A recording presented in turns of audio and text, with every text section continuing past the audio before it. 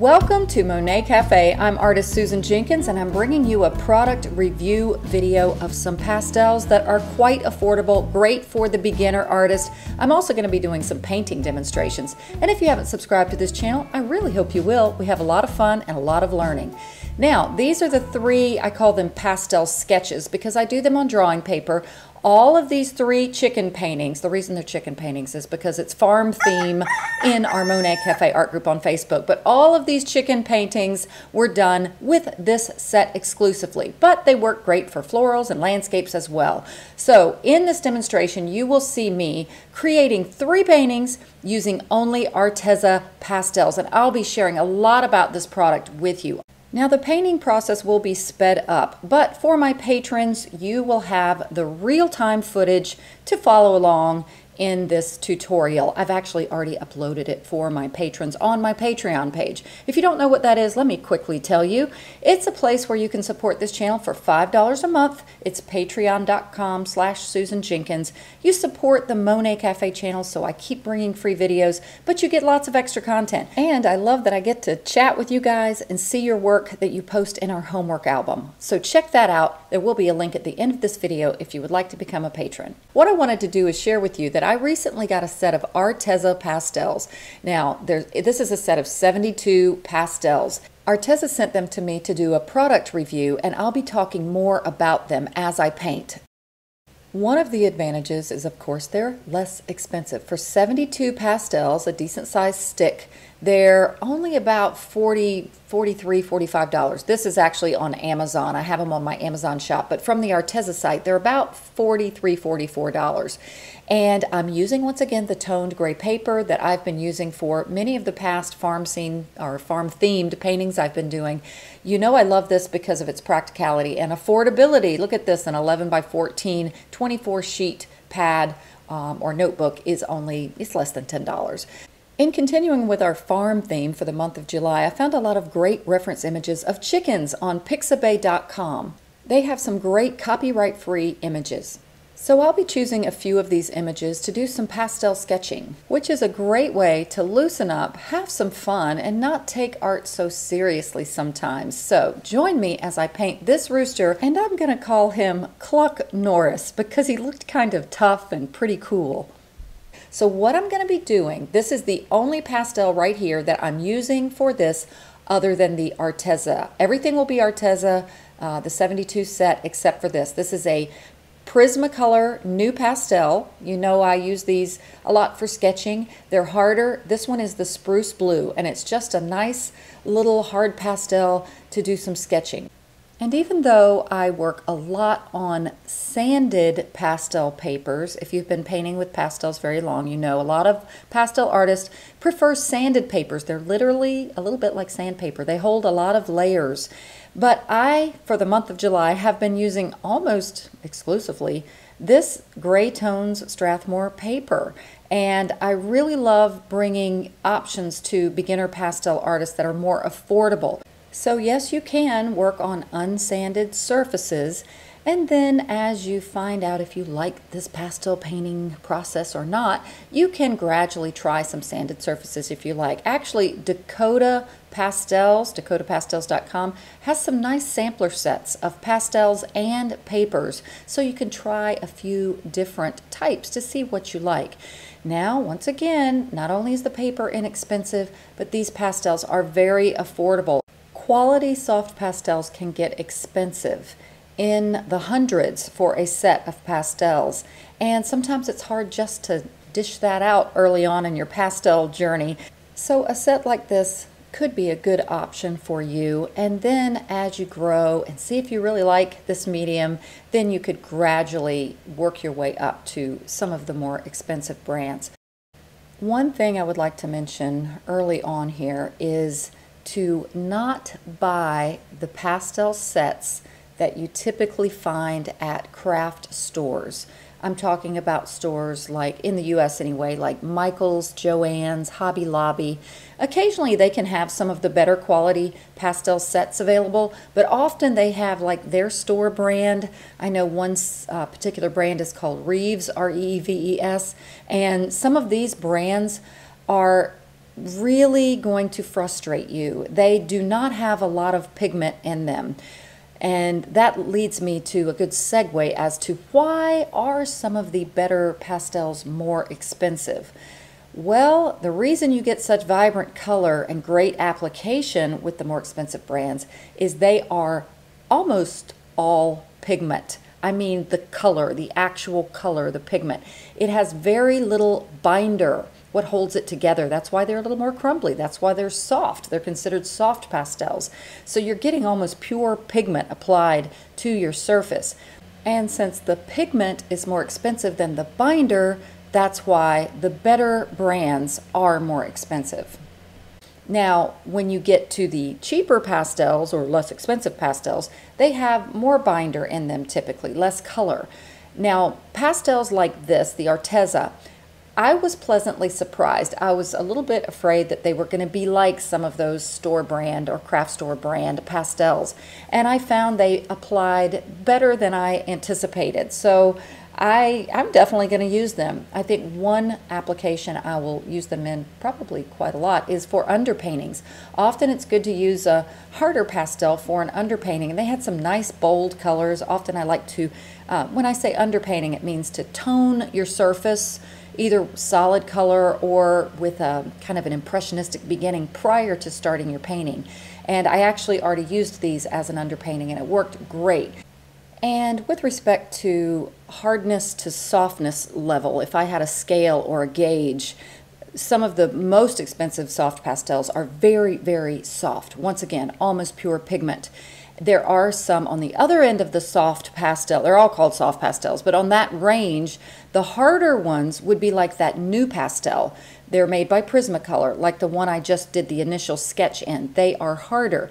I would say this Arteza is hard to medium, similar to a Rembrandt pastel. And let me mention Dakota Pastels once again. They have a nice chart of pastels from softness to hardness. You can see where the Rembrandt is right there. That's kind of where I would put these Arteza pastels. All right, here is Cluck Norris in all of his glory. And now let me move on to another painting of a sweet mama hen with some of her little baby chicks. In the video of these chicken paintings with the Arteza pastel set, I mentioned to my patrons about some of the advantages of using one set of pastels or limiting yourself to a certain grouping of pastels. And what that does is it forces you to paint by value, which means the lightness or darkness, rather than color.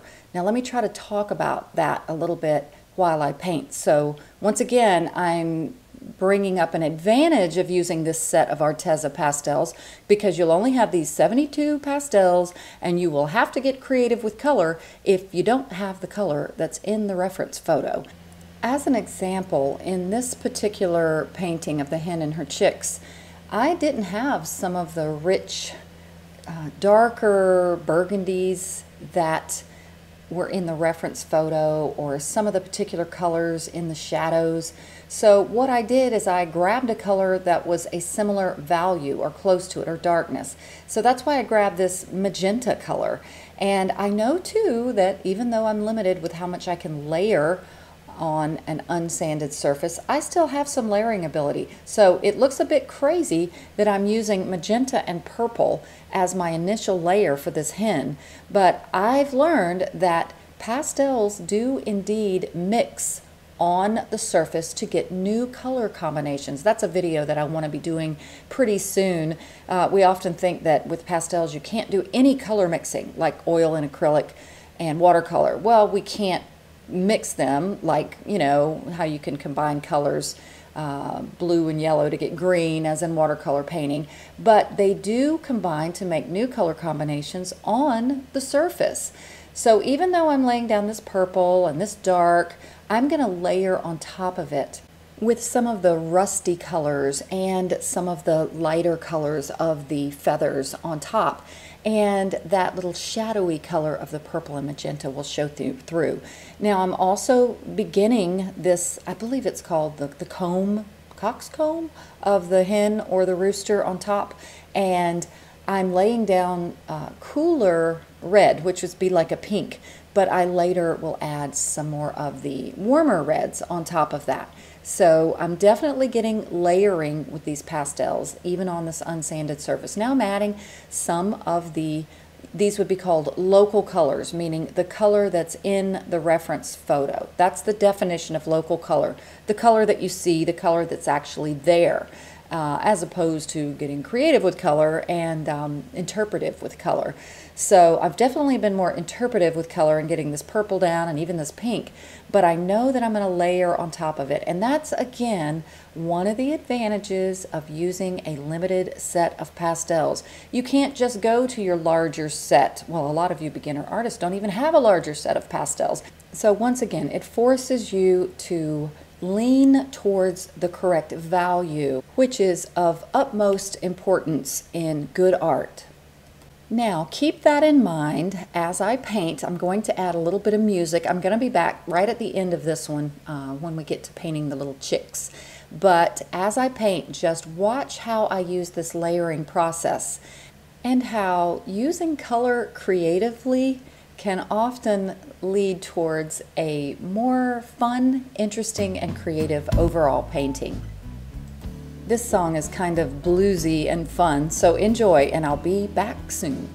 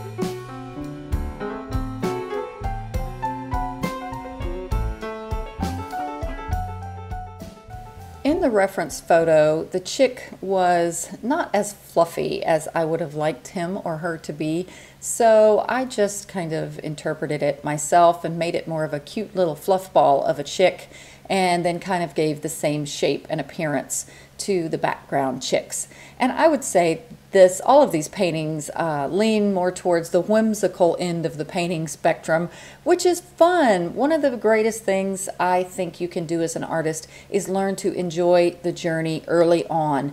We get so critical of ourselves, and we compare ourselves to other artists so much that it steals our joy and it steals the fun and the creativity, and I think it actually steals your ability because you're just not in the right attitude to paint. So I often think of it like when you were a kid and you grabbed a coloring book and grabbed some markers or crayons or whatever.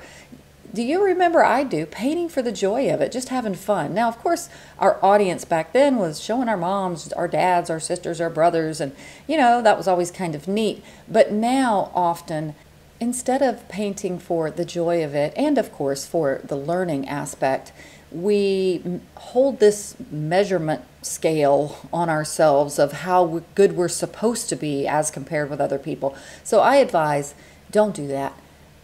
Of course, it's okay to be a little bit competitive and have goals for yourself or yourselves, but don't be so stringent with it or so hard on yourselves that you're not just having fun. So that's what sometimes some of these little whimsical paintings do, ones that are faster. All of these, I know the Rooster one took less than 20 minutes.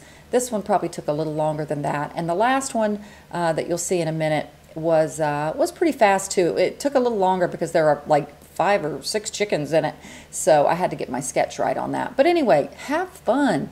And now I think you're seeing how these Arteza pastels work, and they really are getting some good color down and a decent amount of layering even on unsanded paper. Let me mention here too that I typically take all of my labels off before I use my pastels. I take them off, and if they're full sticks, I break them, or if they're round pastels, I use a cigar cutter. It works great to cut my pastels in half. And the reason I do this is they're more manageable as smaller sticks than large sticks. But this pastel worked great, using the corners and then using kind of the little blunt edge. Now you can really see the layering of those feathers on the mama hen, and how just those loose gestural strokes really give the indication of feathers. Having directional strokes and varying your strokes really makes a difference in pastel painting, or any painting for that matter. So of course I had to lay down some dark to put some hay on top of it, and this one was fun. I had a good time with it. I really liked that mama and her little baby. I was thinking I would call this Mama's favorite, even though as a mama I do not have any favorites with my kids. I love them all the same. And it is more than words can describe. All right, here's Mama Hen with her babies. Now, here's this crazy motley crew.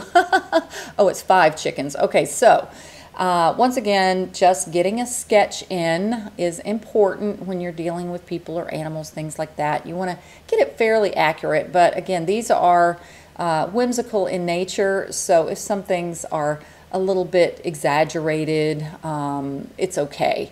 But I had fun with these guys. I loved this one on the end here. He looked like he was leaning back at the other ones and going, what's up with you guys?